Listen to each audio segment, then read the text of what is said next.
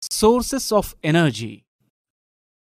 Alternative or non-conventional sources of energy. Solar energy, tidal energy, wave energy, ocean thermal energy. Alternative or non-conventional sources of energy. Solar energy. In solar systems, solar energy transforms into heat energy or electrical energy by means of advanced technology. This is a simple example of use of solar energy. This is a solar cooker. This surface is black because black surface absorbs more heat than the normal surface. Solar cooker achieves a higher temperature by using mirror. The solar rays fall on mirror and reflected towards black surface. Solar cooker is covered with a glass plate so that the greenhouse effect takes place. Energy from the sea. Tidal energy. The level of water in the sea rises and falls. This phenomenon is called high and low tides, and the difference in sea level gives us tidal energy. Tidal energy is produced through the use of tidal energy generators. These large underwater turbines are placed in areas with high tidal movements and are designed to capture the kinetic motion of the ebbing and surging of ocean tides in order to produce electricity. Wave energy. The kinetic energy possessed by huge waves near the seashore can be trapped to generate electricity. The waves are generated by strong winds blowing across the sea. Wave energy would be a viable proposition only where waves are very strong.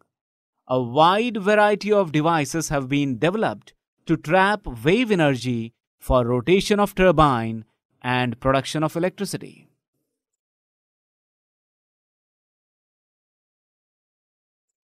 Ocean thermal energy. The water at the surface of the sea or ocean is heated by the sun, while the water in deeper sections is relatively cold.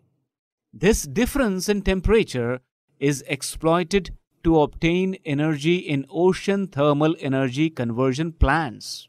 These plants can operate if the temperature difference between the water at the surface and water at depths up to 2 kilometers is 293 Kelvin.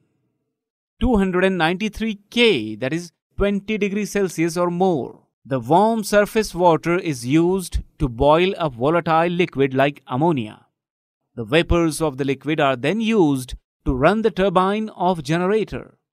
The cold water from the depth of the ocean is pumped up, which condenses vapor again to liquid. Geothermal energy. Due to geological changes, molten rocks formed in the deeper hot regions of Earth's crust are pushed upward and trapped in certain regions called hot spots. When underground water comes in contact with the hot spot, steam is generated. Sometimes hot water from that region finds outlets at the surface. Such outlets are known as hot springs. The steam trapped in rocks is routed through a pipe to a turbine and used to generate electricity. Iceland, like New Zealand, has so much geothermal energy that residents receive free heating and electricity for their homes. The atomic energy. The nucleus of a heavy atom, such as uranium, plutonium, or thorium, when bombarded with low-energy neutrons, can be split apart into lighter nuclei. When this is done, a tremendous amount of energy is released. The released energy can be used to produce steam and further generate electricity.